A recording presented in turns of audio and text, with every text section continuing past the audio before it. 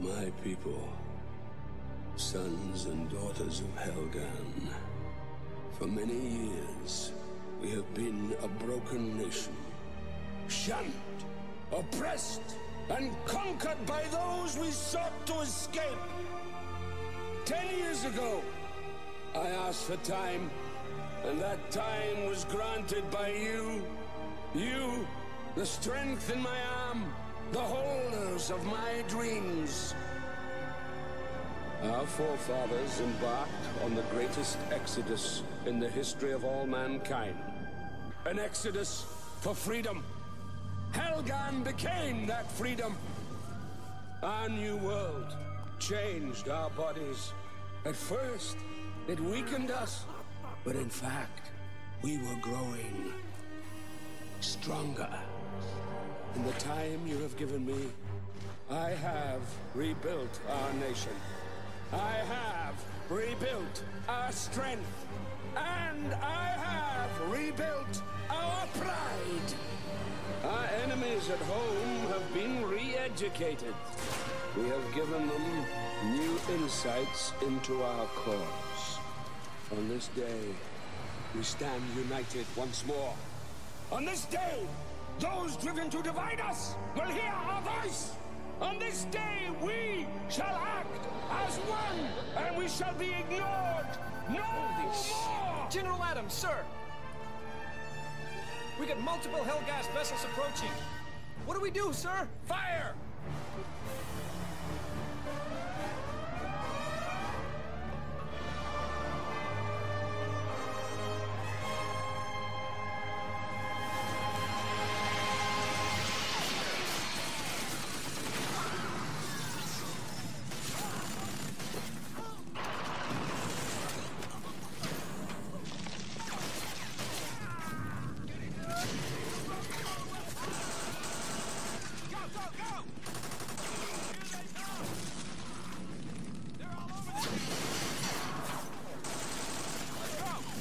Defenders of the Hellgas dream, now is our time!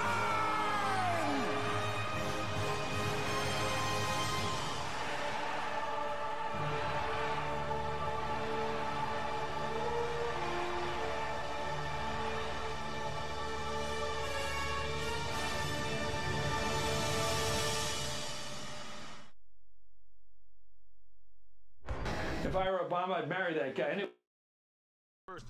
Yeah, I bet you would, asshole. Anyways, here we are with Killzone HD on the PlayStation 3, a remake of the PlayStation 2, I mean, quote-unquote cult hit, being that the game did come out on November the 9th, which is, you know, revered to gamers everywhere as the day Halo 2 released. Now, either you had that date in the back of your mind because it was a day you were waiting for, or you got a tattoo to your arm like some asshole Microsoft executive did. You know, whatever the case. I shouldn't say Microsoft. He's at EA now, or wherever he is. But at the end of the day, we all knew the better game of the two, and it's unfortunate that this game had that distinction of coming out on that day, among other games that came out. Sadly, though, you know, Guerrilla Games and Sony never championed this as the Halo killer. No one did, except, you know, the usual people in the media that were pretty much already against it from the word go. It was an unfortunate distinction to have, but, you know, any game that comes out in the same day as a major title is going to have that distinction. This game came out the same day as this, or this game came out the same day as that. It just never ends. But for a game like Killzone, it was a little unfair because justifiably it was a good game. I mean, we can't go back and forth with comparing it to Halo. It's its own thing. I mean, we're not going to compare GoldenEye to Halo. We're not going to compare Resistance to Call of Duty Modern Warfare 3 or Black Ops 2 or Halo 4. So we got to just look at them as their own thing. Like, you see how I'm using the sniper rifle right here? This is cool. I like the zoom in effect on it. Although I will say the zoom in effect on this isn't good because you're not really looking through the zoom. The game is more or less doing that in large view. It's not necessarily doing much of a zoom in, so that doesn't necessarily count. I don't know why they would do that. Let's go down this ladder here. This is a game that really runs on a lot of QuickTime events associated with the X button. Now the X button is the QuickTime button. L1, you know, relatively does secondary fire when you have the button ready. I'm sorry, when you have the ammo ready, I should say. I don't know what I'm talking about. You just press that and blammo, you're done. Your enemy goes down. R3, which is also the right trigger when you press that in, zooms it in as we've gone through. Square reloads, and as you can see, the sniper rifle takes forever to reload. There we go. Not as bad as other games, but not good enough. Triangle switches weapons.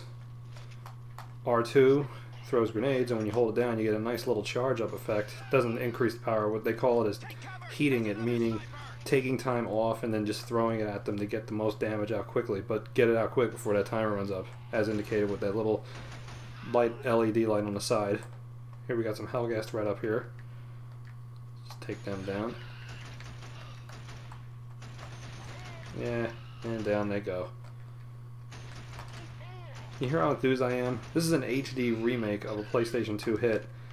HD remake need not mean, I should say, a complete overhaul of the game. This is a game that suffers still from its old controls and its old system of play mechanics. It's still a good game nonetheless, but when compared to the PlayStation 3 versions of Killzone 2 and Killzone 3, I don't know how they can call this an HD collection at all. Now I know it says the Killzone collection on the box set with an HD remastered version of the original Killzone from PlayStation, but it's a bit unfortunate that this game more or less doesn't really feel more of a revamp as it does to maybe just cleaning the graphics up slightly. I mean, when you play the Ratchet and Clank collection, the Jak and Daxter collection, the Sly Cooper collection, you play those games, it feels like they are the same games, but they do feel and look like they're brand new. And that's the greatest thing about the Ratchet and Clank series. I just got done wrapping that up, getting platinum trophies in all 3 of the games, and playing them, it's like it was like night and day. It was amazing to see the graphics overhauled as much as they were in the Ratchet and Clank games. It actually looked almost as good as some of the PlayStation 3 Ratchet and Clank games. Not as good, being that they can't take it that far, but it was refreshing to see that. With this, it's still very grainy, very gray, very dark. Not too much really going on in terms of the environment, but you do feel like you're in this war-torn environment against the Hellgast, and you're in the ISA. Good game, but definitely dated. This is something that did not age well at all. It's very unfortunate too, because the later games, as I mentioned before, very good, very, very good, and I'm looking forward to Killzone Mercenaries for the PlayStation Vita. As you can see, I was just killed there for no reason at all. The environment blows up, and there I go. Real dramatic. Camera just pans around. It says failed. I wonder if that's what it said when they were coding this game. Oh, and where's the revised controls? That was another thing. That was one of the big promises. We revised the controls. The controls are going to be better. The game's going to play like it does in the later versions on the PlayStation 3. Instead, what we get is basically a cleaned up port as opposed to getting a brand new experience. Now, I'm not asking for a brand new experience. Don't get me wrong. Don't misconstrued.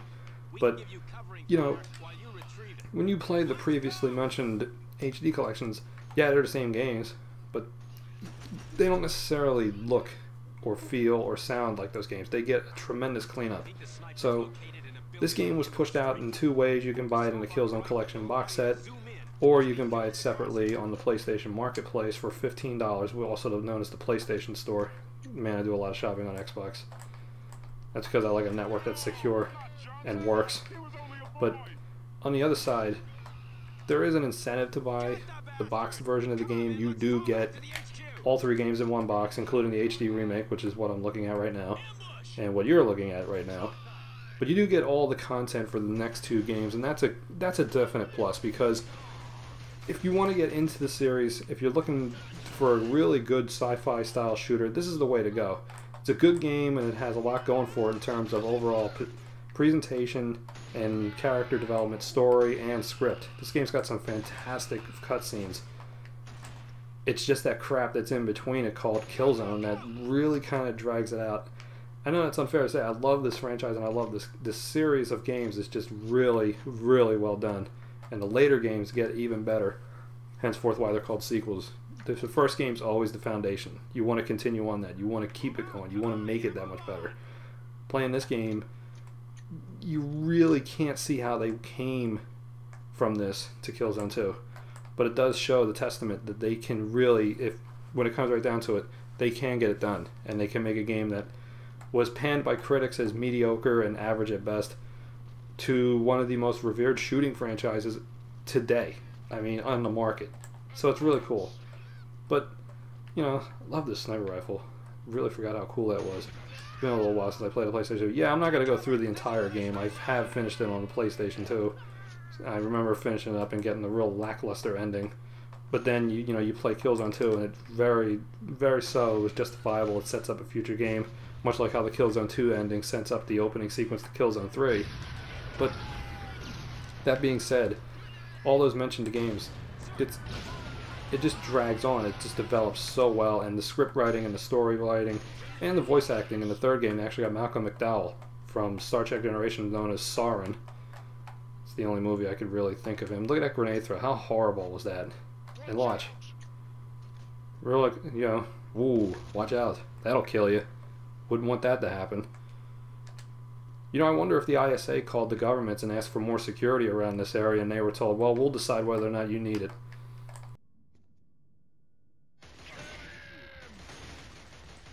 Why the fuck am I using a sniper rifle indoors? What's the matter with me? There we go. You notice what I'm not doing? There's two things here. Well, three if you want to count getting hit mercilessly.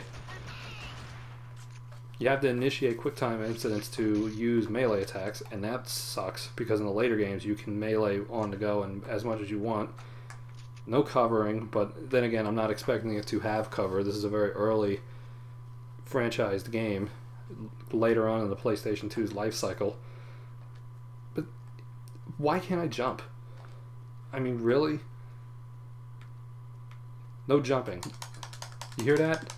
That's me pressing the button that should be jump. Nope. No jump to be had. Let's go right up this pipe. All this smoke, yet there's no fires around it. And it disappears as soon as you walk past it. It comes right back. Look, let's do it again. Yep. Let's breathe that in.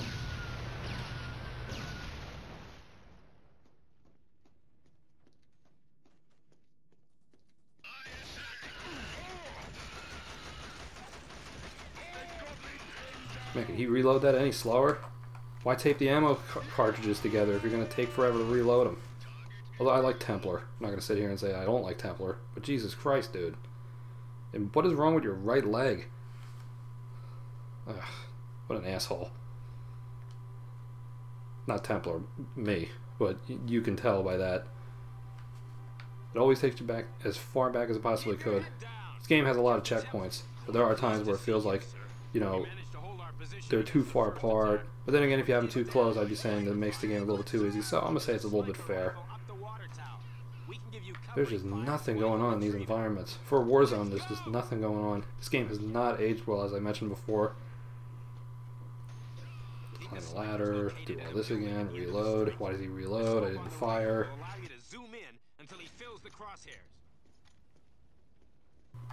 The reticule for the sniper rifle is really cool because it just feels, it flows with the right analog stick. As you see it on screen is as it is on the controller. Right where it should be. Perfect control. It's just that part right there, it takes forever.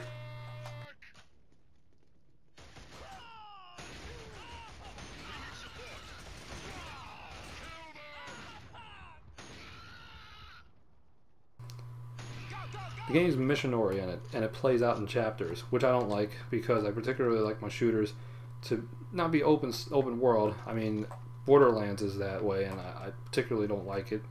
But in a sense, see, why does that keep happening? You should just go down the ladder. No, like I said, as before, this is a quick time based game. So if you're not paying attention to what you're doing, you're just going to keep doing that over and over again. And I'm not doing that intentionally just to show it. I'm doing it because I'm not paying really, there we go, much attention to playing this game, being that I've played it before. But then again, I have played Ratchet & Clank games and Jak and Daxter and so forth again, but the HD collections were just inviting to me. I wanted to play them again. This is a $15 download that's 3 gigs in size, so you can tell they really didn't do much work other than clean it up. Switch weapons here. Pistol. This is more like the assault rifle. This is like the primary weapon of the game.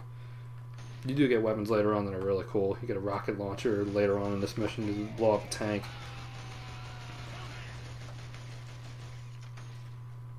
Let's cut through here. See if we can do it the way we're supposed to now. Goodbye.